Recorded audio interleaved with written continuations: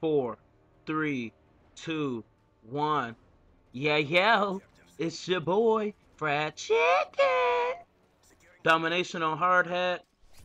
In the mercenary playlist. And I was using the AK-47 with the heartbeat sensor. Now, you haven't seen me use the heartbeat sensor in any of my videos, just because it's an attachment that I don't think you can benefit from too much, or at least I thought that before I played this game. So, um, with this domination game, I find it a little bit easier to hold the other team at B. If you have A and C, they will continue to spawn at the back of the map, almost right on top of B, which gives you a little bit easier way to spawn trap them or spawn lock them at that point. And I pick up the double over there, which is always nice to get the penetration double. So I want to talk about a couple different things. I did a video before called Reducing the Lag in MW3 by basically disabling the theater mode. And it seems like, you know, with all the patches that have come out for MW3, which is, you know, I'm grateful for the fact that they're bringing out like these patches.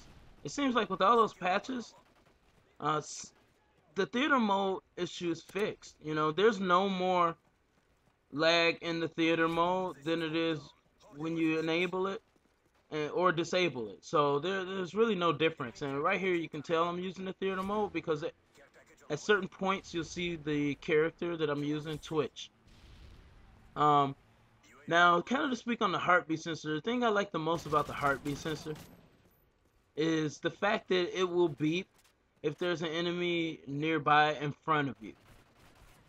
So it's not the whole point of looking at the heartbeat sensor and trying to decipher the location of the enemy, because really you can be fooled by the heartbeat sensor. You might see a dot on it and the enemy is either closer or further away than that dot leads on. So I try not to look at it as much.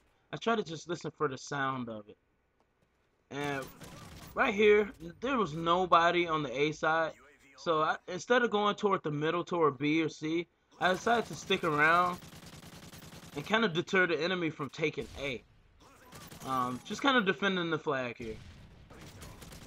It's something that's really standard, but it's something that not a lot of people do. You know, I guess some people feel like, hey, I'm by myself, I need to, you know, go over by my team. But just killing those 2 or 3 enemies will hold that team back and give my team a little bit more time to kind of set up and defend the points that we already have.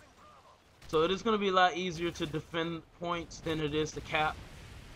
So at any chance you get, you do want to defend those points.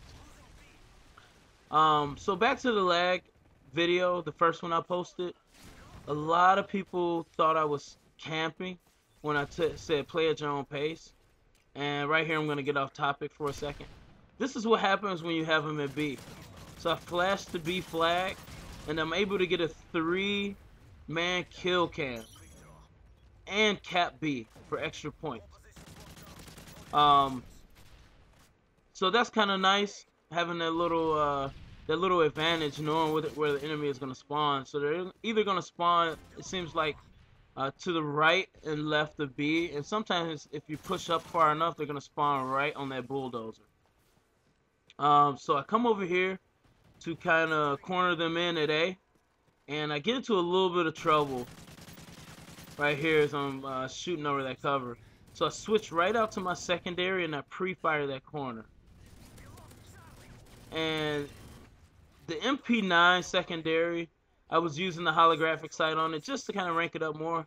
But the MP9 secondary is like, it's amazing. Like I said, it's kind of like a mini ACR. So I pick up this G36C and I get the double. Now, one thing that helped me get that double is the fact that I do have the specialist bonus. And once you get the 8 kills, once you string those kills together, because that's what you want to do with specialists, obviously, you pretty much glide around the map. You can move around the map so smoothly without being hurt, as well as having marksman and steady aim. So it's just a beautiful thing, and it makes you super confident.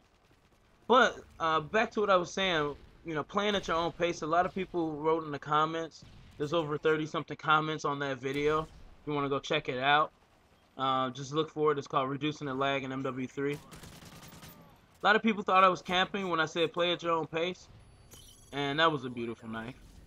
That guy tried to flank around because I have an unsilenced weapon, so he thought I was coming around the other side.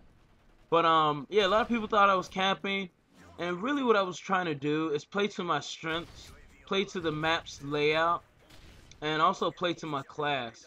My team needed support on that game, so instead of going out and just running out to the open, I decided to stay in a high traffic area and support my team. Now with the specialist, I find it that if you not necessarily rush around, but if you move around a little bit more, then that will help out. That will help you get your kill streaks a little bit better, because as you start gaining perks, your rushing game becomes definitely more deadly with the specialist bonus. So one thing I do want to talk about as well is the AK-47. I don't like it as a long range rifle, but at medium range, the AK-47 is almost unbeatable at medium range. So close range, it's okay if you have steady aim on, but medium range, the AK-47 almost cannot be dominated by any other weapon.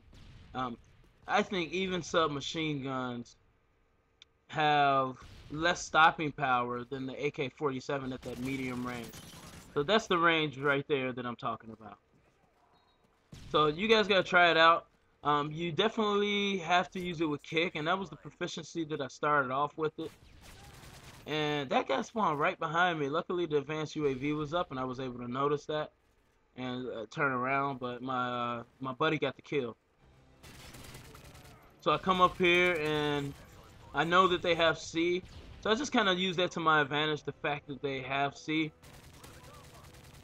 And you know, instead of taking it and trying to win the game a little faster, I just go ahead and, you know, kill whore a little bit on C.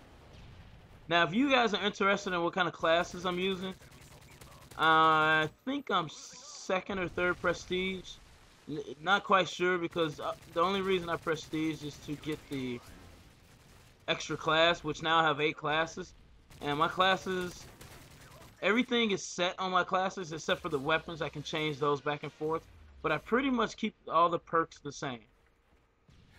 I have 2 specialist classes, and if you all are more interested in my classes and want me to do like a video where I'm showing what kind of setup I have for like my anti-air class, my rush class, my objective class, my class where I just kill whore with an assault rifle, then put it in the comments if you want to see those, and I'll kind of explain why I have my classes set up that way as well. I'm thinking about doing it on my fried chicken channel that I'm going to come out with soon, but I mean, if I get enough feedback, I will put it up on the Gamers Remorse channel. And I turn this corner and it's like jackpot. There's 3 enemies right there. But the position that I was in, even though I had the higher ground, the cover that I was behind was easy for them to shoot through, so I quickly changed position.